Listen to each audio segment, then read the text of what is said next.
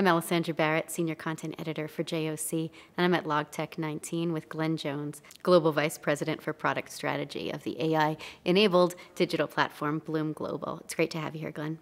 Very good to be here. Thank you for inviting me. Your panel offered the provider perspective on visibility and started from the stance of visibility being one of the most misunderstood terms in our industry. Do you think that that is just a misunderstanding of the potential that visibility has, or is it something more? Oh, it's actually something much more, I believe. It's, the technology and the processes have matured to a point now to where it's possible to get much better visibility. And there's data coming in from a lot of different directions now. And so, the motor carriers have onboarded ELD or telematics systems that provide a level of visibility. It's not used consistently across the industry, but it's still there. And then the ocean carriers now have AIS to complement their reports of where status is and what the status of their cargo is. And air carriers now have a way to report, similar kind of status, as do the railroads. So the underlying infrastructure is there. The problem is the data isn't clean. And so it's coming in, but you do have multiple sources of the same data. And that provides a platform in order to be able to look at different angles on the data and be able to start cleaning the data in a better way and making much more sense out of it. So we're at a point right now to where we can actually start leveraging that data for things much more than just purely track and trace, but it still gives you the underlying track and trace.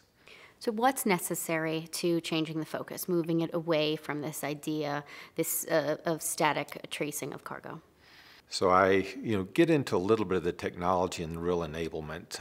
In today's world, we've moved, so we've been in the cloud environment, or at least a hosted cloud environment for a while, but now we have these new architectures as in Amazon, AWS, we have Google Cloud, we have Microsoft Azure, and these have provided a way for companies to quickly develop new technologies, new types of software, including artificial intelligence, and the ability to be able to collect data from these different sources much faster. This is a huge enablement, and it really allows companies like ours and others to explore new ways to clean the data, to look at using it in different processes. So this data that's coming in that says, where's the cargo? Now it's not just looking at shipment data and saying, where's my shipment? It's looking at the orders, and it's looking at the inventory. And it's now shippers and 3PLs, freight forwarders, they're able to work together in a much more collaborative way to be able to say, oh, this shipment's late. What can I do about it? Can I take it in an alternate mode of transportation? It just arrived at a port of Los Angeles. It's in a container. The current route is to go over rail to get to Chicago and then maybe over a motor carrier to get down to Indianapolis. Instead, maybe it's much faster in this way to move it onto a motor carrier, put it onto a TL, truckload, and be able to ship it direct there if we're late.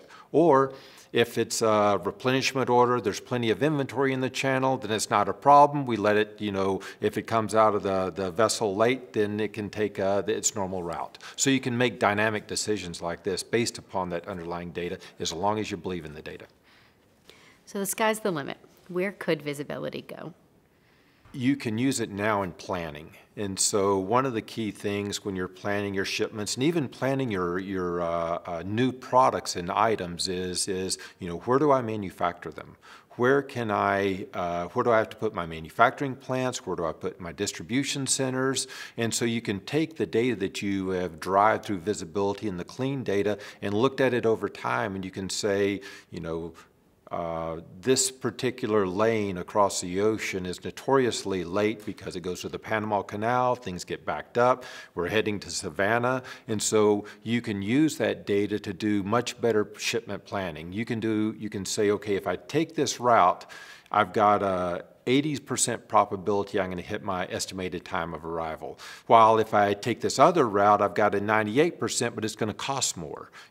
Some people, you could say you could trade air versus ocean, but even within ocean moves or even within rail moves, again, kind of back to this, how do I want to get my items, my products from the manufacturing plants in Southeast Asia, or wherever they are, or maybe in Guadalajara, into the United States or into Europe. And so one of the key things that it does, it provides much better insight into how I can ship the data. It also, on the other end of the spectrum, it's around what was the real cost, because companies pay a fair amount these days for freight, audit, and pay. And so that underlying data that you get through visibility can also be used for removing surprises through the pay or the invoice auditing process.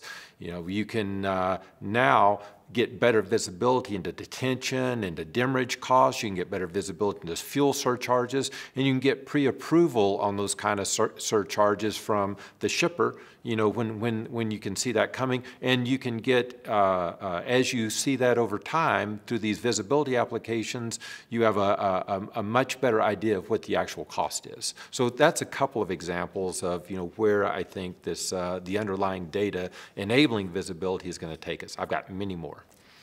Thanks for speaking at the conference, and thanks for sitting Sure. down with me today.